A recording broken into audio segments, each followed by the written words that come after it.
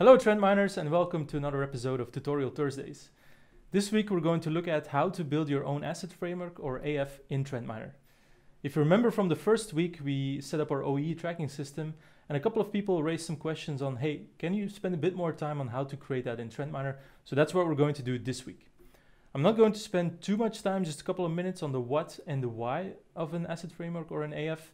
If you want to find out more, I will leave some links and assets in the description that you can re-watch some recent virtual instructor-led trainings, some webinars to find out more. But just to kind of quickly recap, what is an asset framework? Conceptually, if you think about it, it's almost like a tree. You have a solid trunk, which would be the plant itself, for example, and that will break down in a number of branches. Those branches could represent individual unit operations, which then further split up into pieces of equipment or assets. And then finally, the final element, the leaves of that tree, those will be the sensors that you want to link up. So the temperatures, the pressures, and the flows, and so on. That allows you to build a more human-friendly way of representing your plant. No need to remember those complex tag names, FIC1234 and FIC1235. All you have to do is basically navigate through that tree and find the sensors that you're looking for. Now, why should you bother building this? Because I'm not going to lie, it takes a little bit of effort to create such an asset framework, especially if you want to cover the whole plant. Well, there's a number of reasons, and I already mentioned one, which is being able to find your tags of interest more easily. You don't have to remember those tag names, those code names. You can just easily navigate through the tree and have confidence that you'll find what you're looking for. But there's a number of other reasons, more high value reasons that I want to mention as well. For example, it will allow you to templatize your assets. You may have different pumps, different valves, different reactors of the same type. And by capturing them in an asset tree, it's going to be easier to compare apples to apples because you can compare reactor 1 very easily to reactor 2 and reactor 3. You don't have to repeat workflows or calculations. You can basically just reuse what you've built before. Finally, another advantage is that you're going to be able to scale up your analytics workflows faster. Again, you don't have to repeat work, you don't have to repeat steps. You can basically just, for example, come up with some good search conditions on one asset and then repeat those as a cross-asset value-based search, for example, on others. So it's also going to be a way for you to really scale up your analytics workflows. All right, that being said, let's dive in and create an asset framework today live in TrendMiner. First of all, let's have a look at what we're going to set up. Today, we're going to set up a number of autoclaves. 3 of them that will each have the same components or the same attributes such as temperature, pressure, and a couple of other tags such as progress, the activity, and the phase we're currently in. We're going to do that through the import capabilities of TrendMiner to import your asset framework into Context Hub. And then we're going to show you how that looks like finally in TrendMiner itself. That being said, let's dive in and open our TrendMiner. As you can see, I've already opened some tags. They're called TMAUT here for autoclave.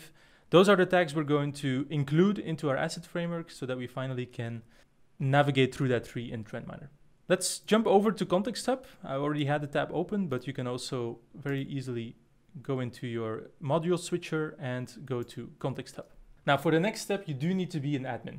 If you're not an admin, you can still prepare the file and then ask your admin to actually upload it into Context Hub. So we'll navigate over to the configuration screen. So let's start by downloading our example file and let's open that file up in Excel so that we can start editing. There we go. So we're going to remove the information that was in here and let's just start over, right? So we're first going to create a new directory. We're going to call it Tutorial Thursdays. That's going to be our root node. Basically the main element that we're going to put the autoclaves under, and this is going to be an asset. Let's call this Tutorial Thursdays. Then as a next step, let's add our 3 assets. So we're going to start off with Tutorial Thursdays, autoclave 1, name is going to be autoclave 1 as well. And let's copy paste this a couple of times for autoclaves 2 and 3. Let's hit save, and just to make sure we're on the right track, I can always import this to see if there are no errors so far. So to do so, and you notice this completed successfully. Now I'm at least sure that those first 4 rows are good and I can continue from here. As a next step, we're going to populate that first autoclave with the 4 attributes, the 4 sensors that we're going to connect. So we had temperature, we had pressure, we had the phase, and we have the tag indicating activity. These will all be attributes, so I'll mark them as such. And I also have to fill in their name, temperature, pressure, phase, and active. All right. Now, there is one important element because we already imported our file before, which means the first elements will now have an idea. To make sure those get updated, I will download the current configuration. I will open this up in Excel as well. And that file will look like this. So it's going to look very similar to the file we're using for importing, but now some IDs will be filled in. This is basically TrendMiner's way of recognizing what asset we're working on. So if you want to come back later and update that particular asset, maybe rename it, change the structure itself, the description, the template, etc. You would do this through this ID. So I'm going to copy paste these IDs now in place, and we'll add them into our import file. And this is important, otherwise I would overwrite what I had already created, or potentially would throw me an error. So those 4 IDs I'll retain, and I will continue from here. And as a next step, I have to indicate what tags I'm referring to. So for the temperature, this would be TMAUT TI0101. Let me quickly verify that this is correct indeed. And I'll go back into Excel. We'll add the pressure as well, PI0101. Then the phase will be TMAUT A01.phase, and then finally .active. Again, I can now verify that at least this first autoclave is mapped correctly. I will go back into Context Hub, and I will select the file I have just created, and after waiting for a second or two, you notice indeed again that this import was successful, so my first autoclave was mapped correctly. I'm going to work in the same way to add autoclaves 2 and 3 to my asset framework or AF as well. Again, I'm going to first download the current existing structure because I'm going to need those ideas and put them over into my import file. Again, I'm going to copy paste that in Excel. So the structure now looks like this. I will copy over the elements that I need. So it's going to be these 4, and I will paste that into my import file. For autoclaves 2 and 3, it's going to be very, very similar. So I'm going to copy paste this twice and use Excel's replace function to replace autoclave 1 with autoclave 2, replace them. And I'm going to do the same thing for autoclave number 3. There we go. Now, of course, I do have to correctly map the tags as well. So for autoclave 2, it's going to be TI0201 and then AO2 for phase and activity. And now for autoclave number 3, it's going to be similar, TI0301, PI0301, and then AO3. There we go. If I now save this file and I import it again into TrendMiner, we'll be done for today. So import assets structure, give it a few seconds and complete it. So now I've successfully mapped 3 components, 3 assets, and all of their attributes in TrendMiner. The way to confirm that this now works in TrendMiner is, for example, to go back into TrendHub and let's look for our autoclaves. And you notice when I search autoclave, I indeed find my autoclave 1, 2, 3 inside of my asset hierarchy. If you don't see this asset browser yet, just go into the settings options and make sure in feature management that your asset browser is actually turned on. Again, this is an admin only action. So if you don't have access yourself to the settings bar, just reach out to one of your admins and they can set this up for you. Coming back to the advantages of the AF, very easy navigation. So I'm going to go into Tutorial Thursdays and I will look for the temperature of autoclave 3. All I have to do is follow the menu. And as you can see, I had already visualized this tag. It was already on my screen. That's why it's marked with a green checkbox. Let's say I want to add the activity tag to it. I can go and do so directly from the asset browser.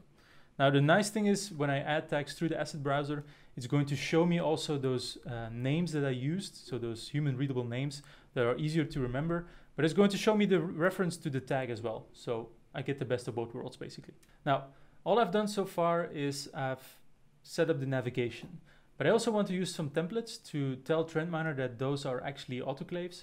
And if I want to compare operation between them, that TrendMiner knows that these are the same type of assets. So one last time, I'm going to go back into Context Hub, and I'm going to download the current configuration that I had successfully imported. And it's going to be this file right here. Now, as you can see, this file is actually ready to be re-imported. So that's a nice thing. You can basically extract the current configuration out of TrendMiner, make the additions, maybe add a few lines or add a few rows, make your changes, and then re-import that file. So you don't have to always start from scratch. But what I want to do is tell TrendMiner that we're working with an autoclave in all three cases. So I'm going to create a template called autoclave to mark all three as being such an item. After marking the autoclaves as the autoclave template, I also have to mark the individual attributes as belonging to that template. So I'm going to assign each of these to their own type of template, copy paste this a couple of times, and then re-import this into TrendMiner. For the final time, we'll wait for the green check mark, all completed. If I now go into TrendHub, I can set up a view that contains, for example, the temperature of each autoclave. So I'm going to use that asset browser to quickly navigate through my elements. Very, very handy, as you can see. And enlarging my view a little bit, I notice that I have a temperature for each of those three autoclaves. If I want to investigate, for example, how many peaks each of them has had over the last week or so that I'm looking at, what I would do is I would go into the search dimensions, select the cross-asset value-based search, indicate that I'm going to search through autoclaves, and I have the option to select which of these reactors I want to search through. So if I only want to look at 1 and 2, for example, autoclave 1 and 2, I can select only 1 and 2, but in this case I'm going to look at all three. And I'm going to look for temperatures. Again, these conditions mapped to those templates I had created before. And I'm going to search for periods where this is higher than 100 for at least 2 minutes. And when I hit search, after a couple of seconds there, you notice that I find my results. In this case, it's very similar. Each reactor has about 130 events over the last week or so of data that I have available. This is a very quick and easy way to see if there's any kind of discrepancy. Maybe one reactor has way many more excursions than the other one. Cross-asset value-based search is a very quick way to confirm that. All right, there we have it. In about 10 to 15 minutes, we've created our first AF with 3 autoclaves and 4 attributes for each of them. You've already seen how easy it was to use these attributes and that tree-like structure to navigate through and find the tags of interest. We've also gone one step further and used the templates to create a cross-asset value-based search. That's going to really be powerful if you have many of the same assets, many of the same type of assets that you want to search through. That's all we have for you today. If you have any questions, any follow-up questions, please let us know. Drop us a comment below, and as mentioned in the beginning, we'll leave you some interesting links where you'll find more information.